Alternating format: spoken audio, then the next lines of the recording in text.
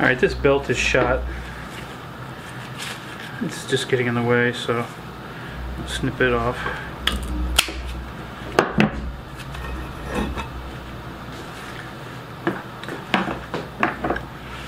Let's get a light down in there and see if that's a set screw or not.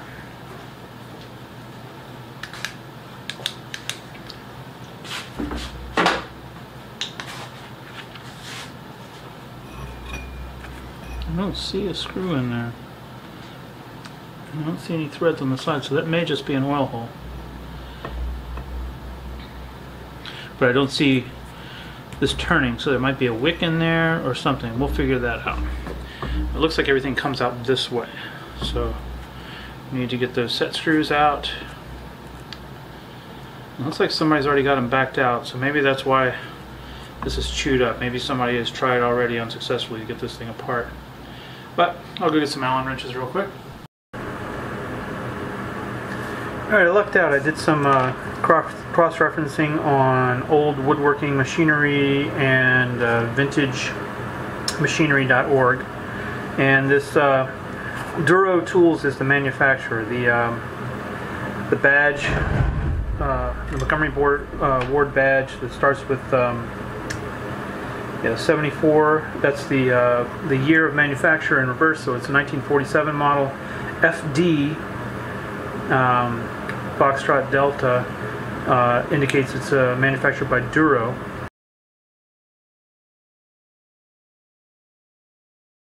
And I don't have an exact match for the model number in the Duro catalog. But this is constructed, this one's for a 14-inch lathe. I think this one's a 13. This is a 14 by 38. I think this one's 13 by 36. I need to get the tape measure out, but anyway, very similar manufacturer.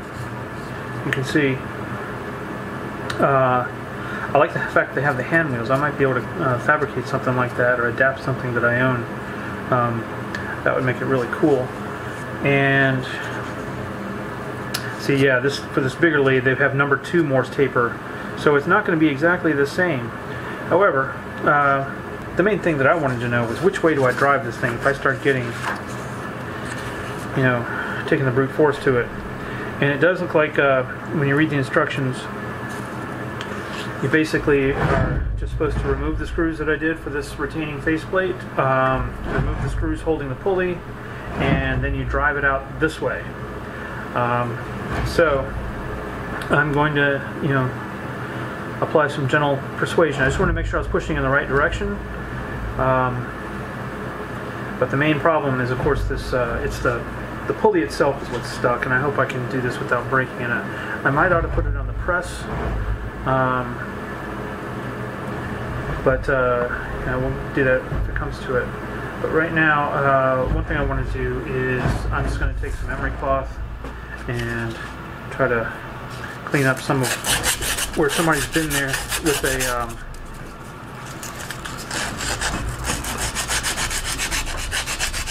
pipe wrench or something and chewed it up a little bit. I just want to take down the high spots. In fact, I might do this with a file rather than emery cloth, I'm not sure. And I just want to take down the high spots so when it goes through this, it's an oil light bearing.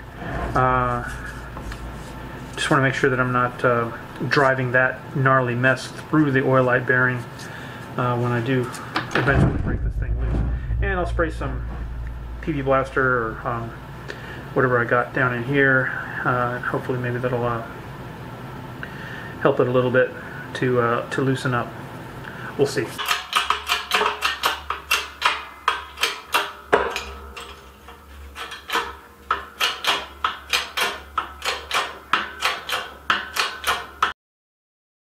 See the like grooving on that shaft. This here's what I'm talking about. Yeah, it was not gonna. That wasn't coming out without a fight.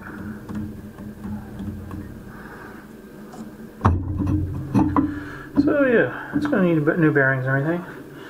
Anyway, I just got to get it off this last little bit here, and it's nothing but the pulley holding now. Well, it fought me every step of the way. There it is. Yeah, that got gnarled up. So these two set screws are supposed to rest on these two flats. Somehow that got off. This mess happened. That got the whole thing bound up in there. Somebody came along with a pipe wrench or channel locks or something and gnarled this all up. This oil light bearing is supposed to be a nice fit on here, and it's not right now. That's telling me that this is bad. I mean, that, you know, even with my little bit of filing I did not get that straightened out. So yeah, these threads right here could stand some cleaning up, but otherwise they look very good. One, yeah, two spots there and there. Yeah, I mean, this piece for me to remake, because it's got a Morse taper one on that end, and I think that's straight through on this end. I thought it might have a Morse taper here for mounting a buffing wheel or something, but no. Yeah, so I'm sure if I were Adam Booth, I would just say, "Oh, screw it, I'm going to remake one of these," and I'd whip it out real quick. But that's some pretty heavy machining for me. You know, I'm not all that good at single point threading, and the Morse taper itself would present an issue. So I am going to go with cleaning it up. I don't think I have a Morse 1 reamer. Looks like I need to get one. Because in addition to cleaning that up, I will want that Morse taper good and solid, and then I will just clean this, get it to where it's a good fit for this, and it. I'll also try to source one of these. Now, it surprised me, there should be a hole in this.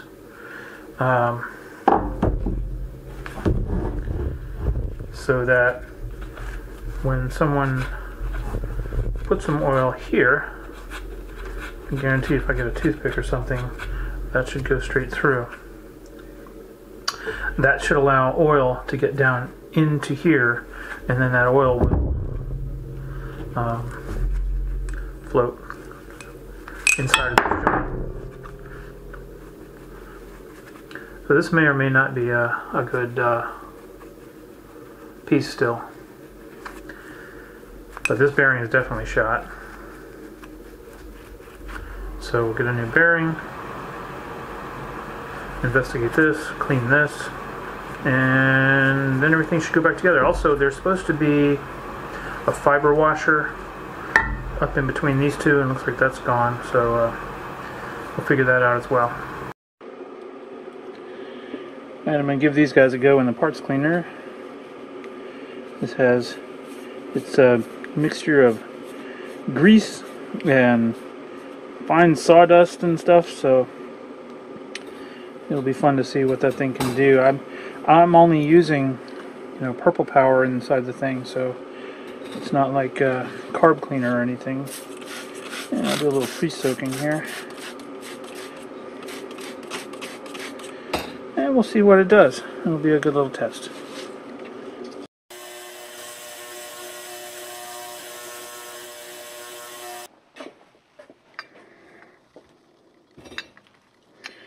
Well, there you go.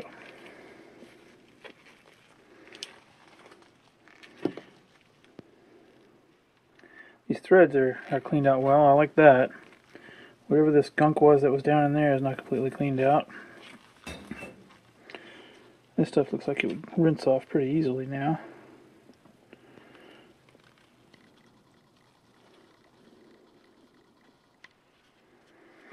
Yeah. I think it's mostly okay.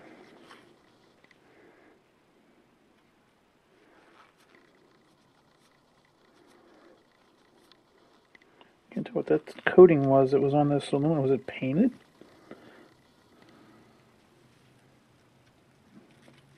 I guess this thing was painted at one time. I can't imagine why.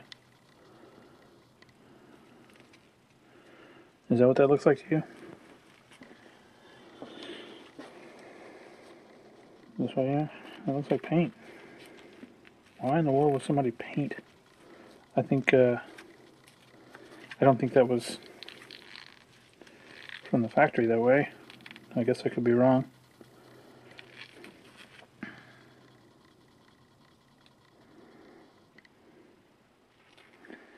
Alright. Cool. Alright, so there's a lot of places on here that need some cleanup. The least damage end seems to be down here. This will slide into a 3/4 collet with no resistance up until, hang on. I'm not feeling anything right there, but I think I am going to go ahead and hit that with a file. And then I'm going to polish this. I think that's just, I've already run this through the ultrasonic cleaner. I think there's actually a little bit of rust, and then there's a little ding right there that I might hit with a file.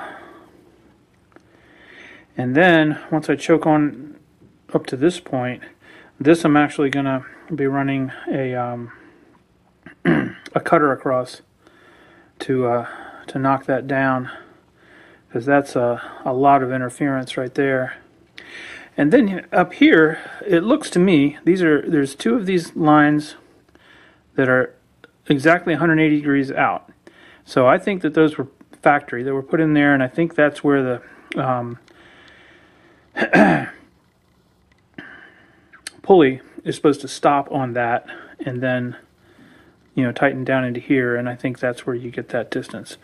This part here I will just polish. You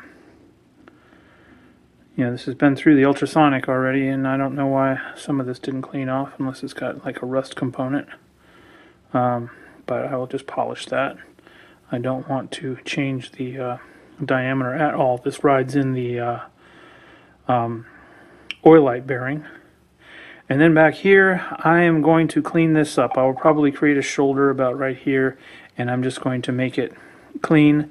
And then I think later I will put a couple of flats so that in the future nobody will be tempted to put a wrench on like they did here. And once all that's done, I hope it'll all function correctly. So we shall see. And I'm going to be very careful not to be in any way, in any sort of situation that I could get wrapped around. So I'm just going to be resting on the top here. And if this thing grabs for any reason, it's gone. I'm not hanging on to it. Got no gloves on. Removing jewelry. So, actually, I think I'll run this in reverse.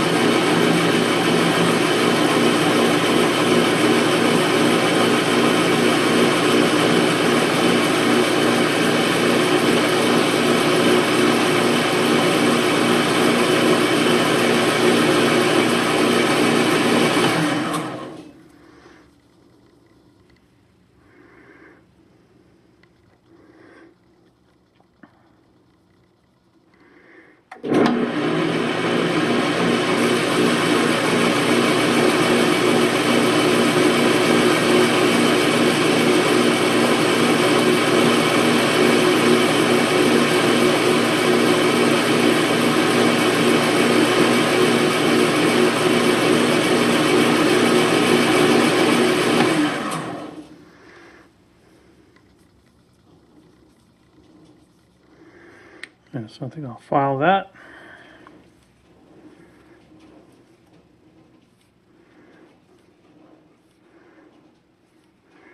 I think I already came up over that other part that I wanted to file. Alright, and I think while I've got it running, while I got this out, I'm going to go ahead and polish this part right here.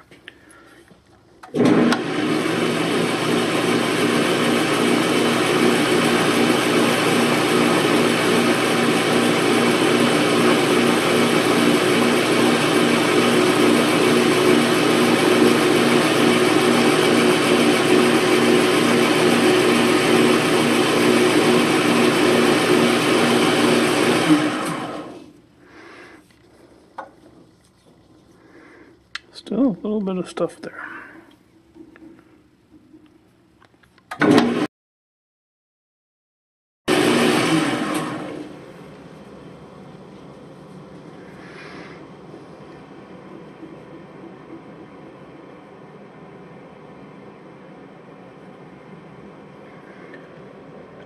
And I think that was some corrosion. At some point or another, this thing must have sat, and some moisture must have gotten in there, and it must have had a little bit of corrosion. Alright, good enough. So, yeah, I'm going to file that a little bit, then choke up on it a little bit more, and start working on this area.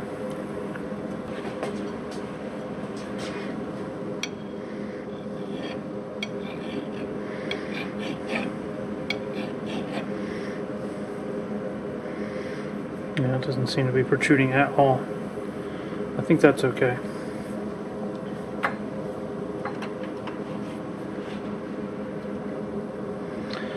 This part here, on the other hand, is protruding just a little bit.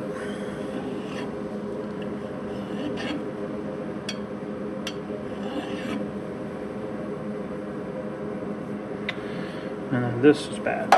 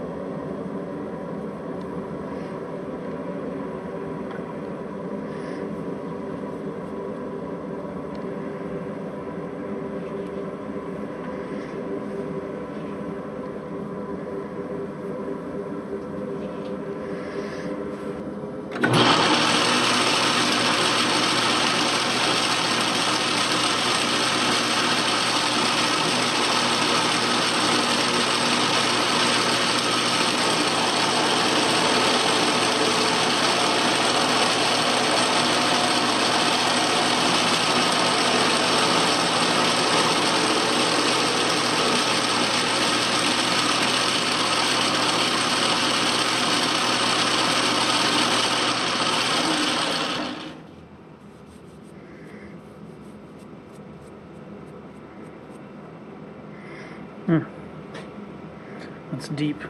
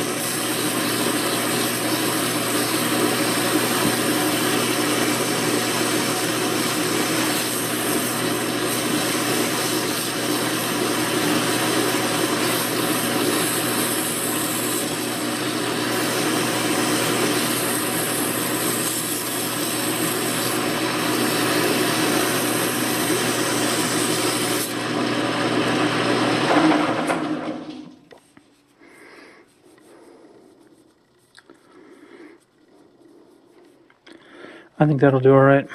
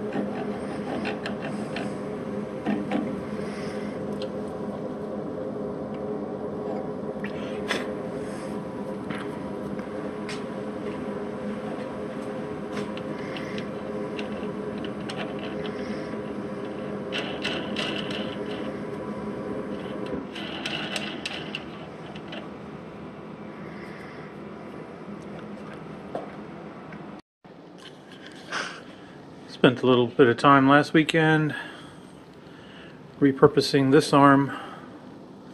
It was part of a monitor stand kind of a deal, and now it gives me the ability to get better lathe shots without the shaky cam that I've had in the past.